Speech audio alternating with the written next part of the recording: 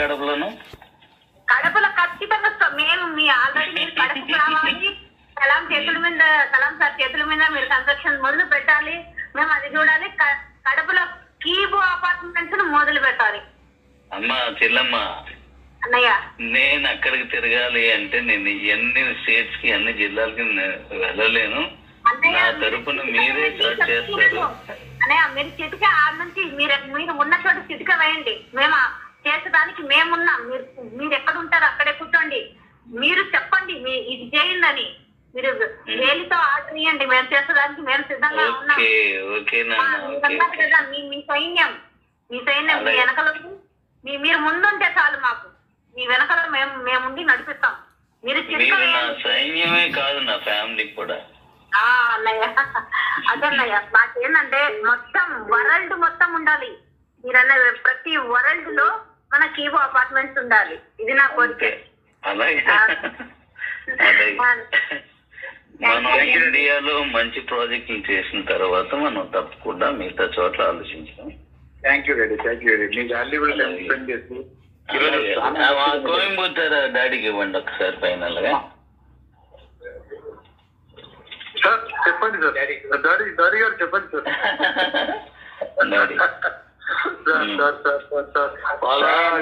Daddy hi. Okay sir. Okay daddy గారు. Okay daddy గారు. నమస్కారం సార్. మీరు ఒకసారి కోయంబత్తూరు రావాలా సార్? మళ్ళీ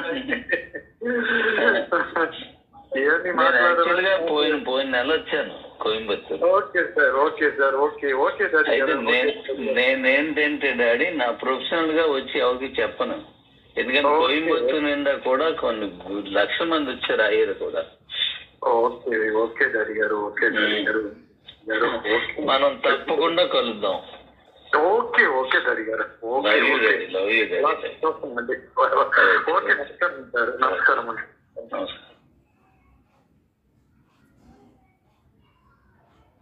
ఓకే డాడీ. ఓకే అదే టార్గెట్. అది కష్టం. అది నీకు కావాల్సిన అమ్మేసుకోలేవా? అస్సలు లేదు డాడీ. అలాగే తక్కువ అమ్మకండి. తక్కువ రేటుకి అమ్మిన వాళ్ళకి మళ్ళీ అది రేట్ కాదు, ఎక్కువ రేటుకి అమ్మిన వాళ్ళకి మళ్ళీ నేను స్పెషల్ బోనస్ ఇస్తాను. Very good daddy. వేరే స్టేట్ కు స్పెషల్ బోనస్, వేరే కంట్రీకి స్పెషల్ బోనస్, రేట్ ఎక్కువ అందరికి స్పెషల్ బోనస్. అంతే. Super daddy. ఇది ఇప్పుడు మన స్లోగన్ ఒకటే. మీ కాయ నమ్మండి, మీ టీమ్ తో అందించండి. మీకు 9 రకాల గిఫ్ట్లు పట్టుకోండి. Okay daddy. Okay daddy. మీది ఎంత పెద్ద టీం అయితే అలాగా అన్ని రకాల 9 కంప్లీట్ చేసుకుంటారు. మీ టీం పెరిగిన కొద్ది అది ఈజీ. అంతే. తప్పకుండా daddy. Okay daddy. Okay daddy. Thank you daddy. మీ చెల్లెలు ఇక్కడ ఉన్నారు, మాట్లాడతారంట. జ్యోతి మేడం, కడప. అన్నయ్య చెప్పన్నయ్య. అన్నీ వింటున్నాను, అన్నీ చూస్తున్నాను. అన్నయ్య సూపర్ సూపర్.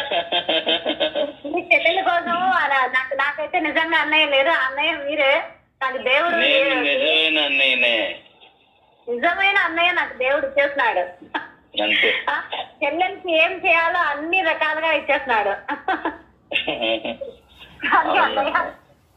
విషయం ఏంటంటే నాకు అమ్మ నాన్న ఇంటి పేరు, నేను ఎంప్లాయీని కాబట్టి అమ్మ నాయన ఇంటి పేరు బచ్చల జ్యోతి. నా పిల్లలకి వచ్చేసరికి వాళ్ళ ఫాదర్ సర్నేమ్ వచ్చింది. ఇప్పుడు నా పరిస్థితి కనిపిస్తుంది పెందనయ్య. దానికి నేను ఏదో మార్గం చెప్తాను అండి. ఎందుకంటే మీ భర్తకి నీకున్న రిలేషన్ సర్టిఫికెట్ బేస్ చేసుకుని అప్పుడు మారేలా నేను చూస్తాను. ఇదొకటి చూడండి. ఎందుకంటే ఇది నా ఒక ఇప్పుడు చాలా మంది ఉన్నారు ఎంప్లాయీస్. వాళ్ళందరి చేత నేను ఇచ్చిన వాళ్ళ పరిస్థితి ఏంటంటే అమ్మగారి ఇంటి పేరుతోనే ఒక జాబ్ చేసే అమ్మాయి, ఒక డిగ్రీ చేసిన అమ్మాయికి వాళ్ళ అమ్మ ఇంటి పేరు వస్తుంది. వాళ్ళ పిల్లలకు వచ్చేసరికి వాళ్ళ తల్లిదండ్రుల అంటే ఆమె హస్బెండ్ నేమ్ వస్తుంది. అంటే సర్నేము వాళ్ళ ఇంటి పేరు. నేను చెప్తున్నాను, ఇప్పుడే చెప్పాను. పలానా వ్యక్తి నా భార్య లేదా నా భర్త అనడానికి ఒక సర్టిఫికేట్ లేదంటే ఒక ఆధారం ఉంటది కదా గవర్నమెంట్ త్రూ, దాన్ని సబ్మిట్ చేసినప్పుడు దాన్ని యాక్సెప్ట్ చేసేలా చేస్తాను. ఓకేనే అన్నయ్య. కన్స్ట్రక్షన్ ఎక్సలెంట్ గా ఉంది. కళ్ళతో ఎంత మంచి వర్క్ అంటే అసలు అన్బిలీవర్, నమ్మసక్యంగా అసలు ప్రతి ఒక్కరు కూడా గుండెల పైన చేసి చెప్తారు. ఎవరన్నా మన కంపెనీ గురించి విమర్శిస్తే, నేను పెట్టిన డబ్బు డాడీ నాకు ఇచ్చేసాడు రా, నేను పెట్టిన 500 రూపాయలు నా డాడీ ఇచ్చేస్తాడు, ఇప్పుడు నాకు వచ్చే ప్రతి ఒక్క ఫలము ప్రతి ఒక్క ఆదాయం ఫ్రీ డాడీ ఇస్తున్నాడు. చాలా రెగ్యులేషన్ చెప్పగలుగుతాం సార్, చాలా రెగ్యులేషన్ చెప్పగలుగుతాం. తప్పకుండా నాన్న. అరే ఇది నా కుటుంబరా, ఎవడు వాళ్ళు.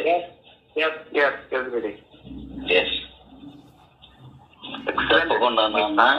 అలా మనం కొన్ని చాలా మంచి డెవలప్మెంట్ చేశాను. అవన్నీ కూడా ఇప్పుడు మన డాష్ బోర్డ్ లో మన తాలూకు మొత్తం వివరాలన్నీ వచ్చేటట్టుగా ఒక వెబ్సైట్ ని క్రియేట్ చేసి పెడతాను. అందులో ఓకే డాడీ, అందులో మీకు ఈ వివరాలన్నీ ఉంటాయి. Okay daddy. Daddy Kalam daddy Shiva చూసారా? Super, excellent daddy. యాక్చువల్ గా నాకు కూడా ఐరన్ సిమెంట్ టైల్స్ షాప్ ఉంది కదా, చాలా కన్స్ట్రక్షన్ చూసాను. వారు కిందర్స్ దగ్గర ఏం చేస్తారంటే ఒక స్క్వేర్ మాటి ఒక 6x6 కానీ 8x8 కానీ కింద ప్లాట్ఫారం వేస్తారు. కానీ ఇక్కడ మీరేం చేస్తారంటే సెకండ్ స్టెప్ వేసి అక్కడి నుంచి పిల్లలు చేస్తారా? అంటే నువ్వు అన్నట్టుగా కింద ప్లాట్ఫామ్ పైన మళ్ళీ దాన్ని బేస్ ఇస్తాను. అంటే మీకు మెట్రో సిటీస్ లో ఆ బేస్ వస్తుంది చూడు, ఫ్లైఓవర్స్ కి వాటికి. మెట్రో కూడా సేమ్ అట్లే పైకి ఎన్ని ఫ్లోర్లు పెట్టచ్చు గడి. అసలు మీకు ఏమైనా ఎర్త్ కేక్స్ వచ్చినా బిల్డింగ్ ఏమి అవదు డాడీ. అవును డాడీ, అవును డాడీ. సామాన్లు అయితే పడిపోవచ్చు కానీ ఎక్కడ గోడలు కూడా క్రాక్స్ కూడా రావు అసలు. కంప్లీట్ గా వాల్ చూసినప్పుడు మీకు అర్థమవుతుంది, మీరు వస్తారు కదా. టోటలీ వాల్ అంతా స్టీల్ డాడీ. ఎక్సలెంట్ అండి, చాలా బాగుంటుంది. దాన్ని నేను మంచి టెక్నాలజీ వాడుతాను కాబట్టి మీకు ఫ్రిడ్జ్ ఎలా ఉంటుంది అలా, అంటే వేడిగా మీరు బయట లోపల చల్లగా ఉంటుంది. హాట్ బాక్స్ ఎలా ఉంటుంది, బయట చల్లగా ఉన్న లోపల వేడిగా ఉంటుంది. అలా తయారు చేస్తాను. ఏదో ఒక రోజు నోబెల్ ప్రైజ్ వచ్చినా ఆశ్చర్యపోవాలి. బాబాయ్ అంత మాట కొడుకోవాలి. లేదు లేదు, నేను అవేవి ఆశించింది అన్న. నువ్వు బాగుందిరా నాన్న అన్న అంటే అది నాకు నోబెల్ ప్రైజ్ రా, ఇలాంటి వాళ్ళే నాకు ఇవ్వాలి. డాడీ ఒక విషయం చెప్తాను, ఎప్పుడు కూడా మీలాంటి వ్యక్తులు వెళ్ళేది ఎట్లా అంటే ఎదుటి అనే భవిష్యత్తు గురించి వెళ్తారు కానీ మీరు ఆశించరు. కానీ భగవంతుడు ఏమేమి నియమాలు అది ఇస్తాడో. నా నోటి వాక్యం శుక్రవారము మసీదు పోతున్నా వచ్చినా నేను ఆశ్చర్యపోతుంది. నా కొడుకులు మీరందరూ కూతురు మీరు నాకు బాగుందిరా డాడీ అంటే అది నాకు నోబెల్ ప్రైజ్ కంటే గొప్పదిగా భావిస్తున్నాడు. మీరు మిమ్మల్ని గెలిపించామనుకోండి ఆటోమేటిక్ గా మేము గెలిచినట్టు. Humble request daddy. ఎక్కడ ఎందుకు వచ్చిందంటే మొన్న అమెరికాలో ఒక ఐడి వేసాను డాడీ. అది తీసుకుని ఆయనకు ఫోన్ చేసి వ్యాలెట్ ఎక్స్చేంజ్ గురించి ఎక్స్ప్లెయిన్ చేశాను. ఇట్లా 9 అచీవ్మెంట్స్ ఉన్నాయి, ఇవన్నీ చేసుకుంటా కదా. ఆయన అడిగేది ఏంటంటే, సార్ ఏది కూడా మాకు క్లారిటీగా ఏ లెవెల్కి ఎట్లా వేస్తే చెప్తే మేము హ్యాండ్ చేయగలుగుతాము, మీరు వేసుకుంటే వెళ్ళిపోండి అంటే అక్కడ మా వాల్యూ టైం ఇక్కడ వేస్ట్ అవుతుందని చెప్పేసి సందిగ్ధం ఉంది డాడీ. మనం ఎలాగో గిఫ్ట్ ఇస్తున్నాం, ప్రైజ్ ఇస్తున్నాం. ఆల్రెడీ నేను మీటింగ్ లో చెప్పాను, మళ్ళీ చెప్తాను విను. ఇంతవరకు వచ్చినటువంటి గిఫ్ట్లు ప్రపంచంలో అందరూ కనిపెట్టి లేదా అందరూ ప్రవేశపెట్టిన గిఫ్ట్లన్నీ టార్గెట్ ఇన్ని చెయ్యాలి ఇంత చెయ్యాలి అని పెట్టారు. అవును డాడీ. ఈసారి మాత్రం నేను ఎక్కువ మందిని గెలిపించాలని టార్గెట్ మోడల్ మార్చాను డాడీ. మీకు వచ్చిన కాయిన్స్ మీరు పూర్తిగా అమ్మేసుకోండి, మీ కింద వాళ్ళతో అమ్మించండి, ఇదే టార్గెట్. Okay daddy. 1 by 1 మొత్తం గిఫ్ట్స్ అన్ని వచ్చేస్తాయి డాడీ. మీ టీంని మీకు ఎంత పెద్ద టీం ఉంది, మీకు ఎన్ని ఎక్కువ కాయిన్స్ వచ్చాయి అన్నిదే ఇక్కడ బేసు. అలా దాని మీద నుంచి మీ గిఫ్ట్లన్నీ తీసుకుంటారు. అంటే మీరు అమ్మేసుకొని మీ డబ్బులు మీరు తీసుకుంటే మీకు గిఫ్ట్ వచ్చేలా చేశాను. Okay daddy, okay daddy. మీరు ఇది చేస్తే కంపెనీకి ఇది ఇస్తే అని నేను మాట్లాడలేదు. ఎందుకు, కంపెనీ మీ దగ్గర రూపాయి తీసుకోవట్లేదు కదా. మరి కంపెనీ ఏం చెప్తుంది, మీరు ఎక్కువ సంపాదించుకోండి, సంపాదించి మొత్తం అమ్మేయండి, మీ కింద వాళ్ళది అమ్మించేయండి. ఇది ఒక్కటే, అది ఒక్కటే టార్గెట్. అంటే నేను ఇక్కడ ఏం ఆశిస్తున్నానంటే వీళ్ళందరికీ ట్రేడింగ్ అలవాటు చేయాలంటే నా కాయిన్ అమ్ముకోవాలి, నా కాయిన్ పూర్తిగా అమ్మేసుకోవాలి, ఆ కాయిన్స్ ఎదుటివాడు కొనుక్కుంటే ఎలా కొనుక్కుంటాడు, ఇవి ట్రేడింగ్ నేర్పాలి. అమ్మడం, కొనడం, సంపాదించడం, అదొక్కటే నా లక్ష్యం. అలా ఎక్కువ మంది వెళ్ళినప్పుడు మన కాయిన్ ని చౌకబారుగా అమ్మరు, చూసుకొని అమ్ముతారు.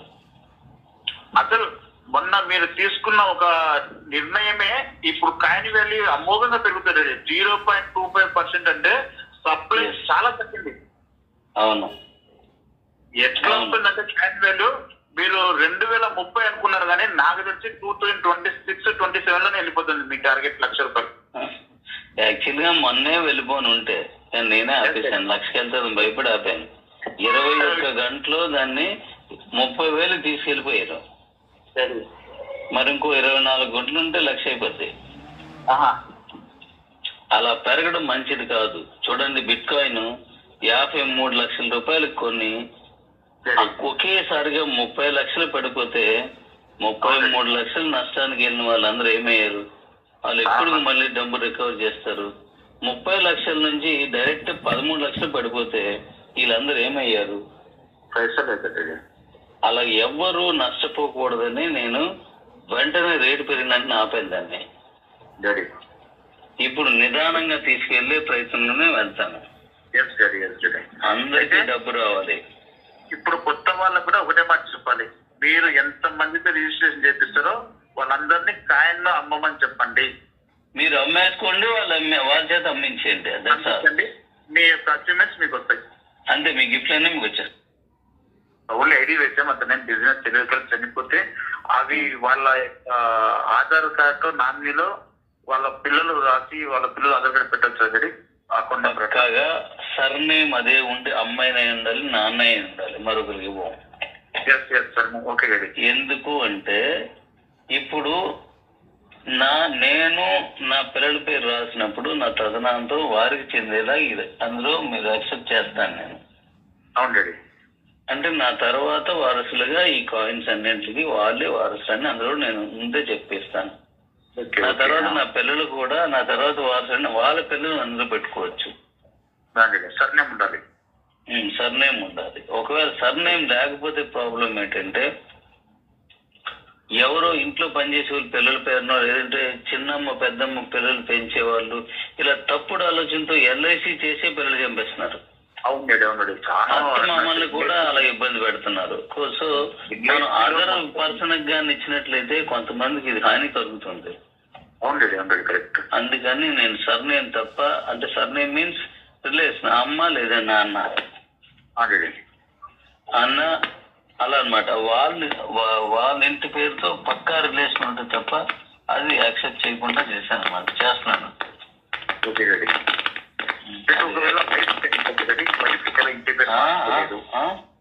ఏది భార్య చనిపోయింది, భార్య ఇంటి పేరు మార్చుకోలేదు, భర్త ఇంటి పేరు పెట్టుకోలేదు, కొందరు అట్లే పెట్టుకుంటారు.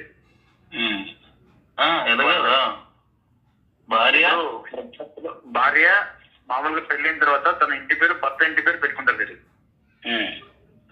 కానీ చాలా మంది ఏం చేస్తున్నారంటే ఇప్పుడు ఈ రాబో కాలంలో భర్త ఇంటి పేరు భర్తది అంటే భార్య ఇంటి పేరు భార్య అట్లే మెయింటైన్ చేస్తుంది. నేను ఎందుకు మార్చుకోవాలని కొన్ని చోట్ల అట్లా సంస్కృతి వచ్చింది కదా. అట్లాంటి వాళ్ళకి ఎట్లా వాళ్ళ పది ఇంటి పేరు ఉంది, వాళ్ళ పేరున వాళ్ళ తాలూకా అలా ఉన్నప్పుడు భర్త తాలూకుది భార్యకి చెందాలంటే అది మరి ఇబ్బంది. అది అదే కదా, అది కూడా ఆలోచించాలి. దానికి మనం ఏం ఆలోచిస్తాం, మనం ఏం చేయగలం, ఇంటి పేరు మార్చగలం. అలా దాన్ని యాక్సెప్ట్ చేసాం అనుకో, ఎవరొకరి పేర్లో పెట్టింది మా ఆవిడ లేదు మా ఆయన పెడతారు. వీటికి మైనస్ పాయింట్, చాలా స్వార్థంతో చాలా చేసేవాళ్ళు ఉంటారు. దానికి ఇంటర్వ్యూ చూద్దాం, పక్కా రిలేషన్ ఉండాలి. డాడీ వచ్చేటప్పుడు మీ ఆలోచన కరెక్ట్ గా సర్నేమ్ ఉంటేనే ఎదిగిన ప్రతి ఒక్కరు భర్త ఇంటి పేరు పెట్టుకుంటారు. ఇంకా మనకేమో వాళ్ళలో కూడా ఒక చైతన్యం చేస్తుంది, ఎస్ మ్యారేజ్ అయితే భర్త భార్య ఇంటి పేరు పెట్టుకోవాల్సిందే. అది కూడా వస్తుంది. ఒకసారి నువ్వేం చేస్తావంటే, సార్ ఉన్నారా నీతో? ఉన్నది వీడియో కాల్ చేయి, ఇక్కడ మన కన్స్ట్రక్షన్ మన ఇంజనీర్ చూపిస్తారు. చూపిస్తాను, ఇప్పుడే చేస్తాను మీకు విషయం చెప్పాలి నీకు. నిన్న కొన్ని అప్డేట్స్ చేశాను, ఇప్పుడు చెప్పుకుంటాను.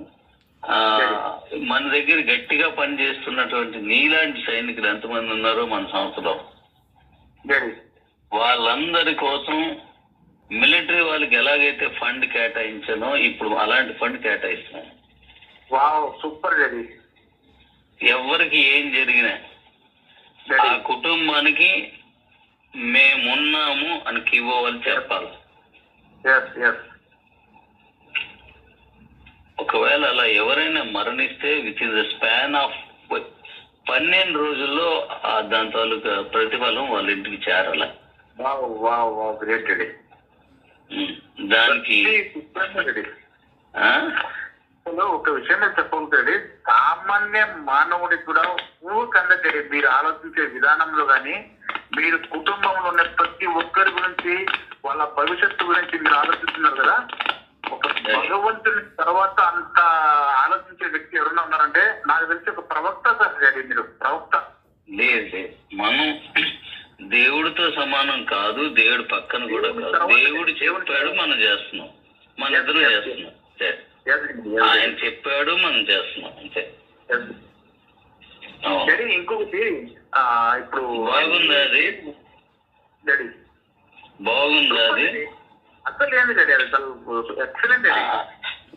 అలాగే డాడీ ఇంకొకటి విను, కొన్ని చెప్పేస్తాను, నువ్వు చెప్పడానికి అవుతుంది. చెప్పండి. ఇప్పుడు 500 రూపీస్ పెట్టి ఎవరైతే మన దగ్గర అకౌంట్ తీసుకున్నారో వాళ్ళందరికీ 500 రూపీస్ కి రిటర్న్ అయిపోయిన తర్వాతే మీ కాయిన్స్ అమ్మకానికి ఇస్తాను.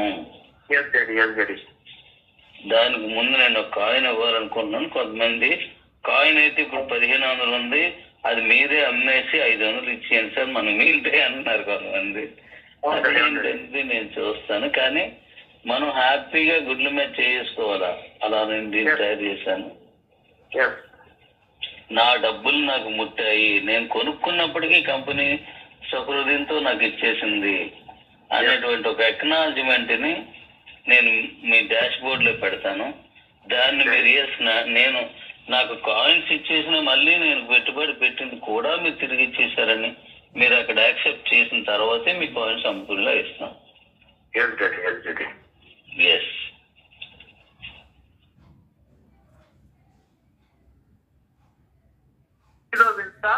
భారతదేశంలో ఆంధ్రలో ఉండే ఒక నాయకుడు, ఒక లీడర్, ఒక ఆంధ్ర అనకూడదు డాడీ, ఇండియన్.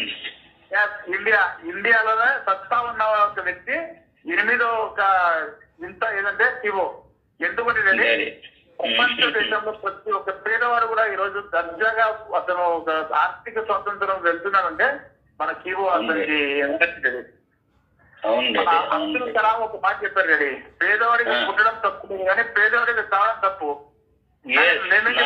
పేదవాడికి పుట్టడం తప్పు లేదు కానీ కీబో ఉండి కూడా ఒక పేదవాడు వేస్తే అది దాని యొక్క అసలు దాన్ని ఎట్లా వర్ణించడం అని చెప్తాను డాడీ. కీబో ఉండి కూడా పేదవాడికి పోయినామంటే దానికి అసలు వర్ణించడానికి పేరే లేదు.